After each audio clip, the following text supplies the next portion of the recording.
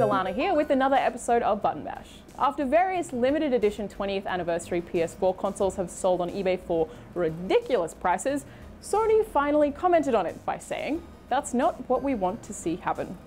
Fergal Gara, Sony's UK executive, said that they did intentionally solely announce where consoles could be bought in places that they thought would require fan knowledge, presumably to prevent this kind of thing from happening. Gara said, "It's inevitable some proportion of that will happen, and very hard to prevent it completely. We did think things through, but in each and every case, the way you get a hold of one of these consoles requires some fan knowledge, so we're trying to tap into the people who love the brand the most and put them at an advantage, because they're the people who keep us in business, who inspire this whole 20-year legacy." The console, which was designed as homage to the PS1, has sold on eBay for as much as $20,000 despite originally selling for $500. It really does suck that people have taken advantage of this, but as Gara said, it was kind of to be expected.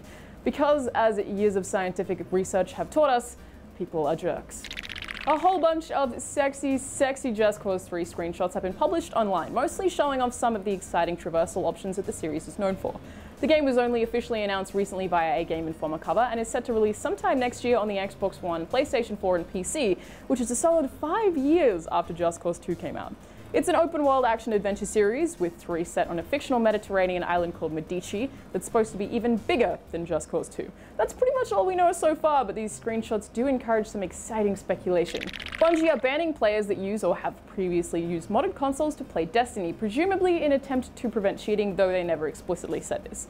They did say, "We routinely review banhammer actions to ensure they are applied accurately and fairly. A review of the bans applied over the last week shows that all of the affected accounts had logged into Destiny on a modified console at some point."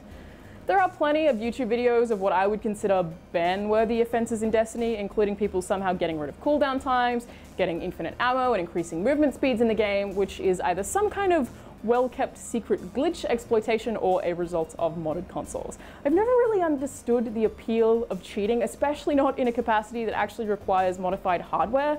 Why? Isn't it just more rewarding to be good at a game or succeed genuinely? It just seems pointless to me. I don't get it. Recent stats show that the Call of Duty franchise is progressively declining in sales. Advanced Warfare was the best-selling game in November this year, but it still sold 27% less than the previous year. Analyst Michael Olsen said, "NPD data does not include digital copies or international sales, which, if included, would lessen the decline, but we believe this data suggests potential Q4 revenue upside is now very low." So on that note, it would be really nice to see how much digital sales are, I assume, increasing, and if this perhaps aligns with the overall decline of Call of Duty. I'm sure it'll make a difference, but 27% is still a lot. On the contrary, Activision said that the initial UK sales figures for the game indicated there was growth for the franchise, but pre-order sales had declined. It's all very conflicting.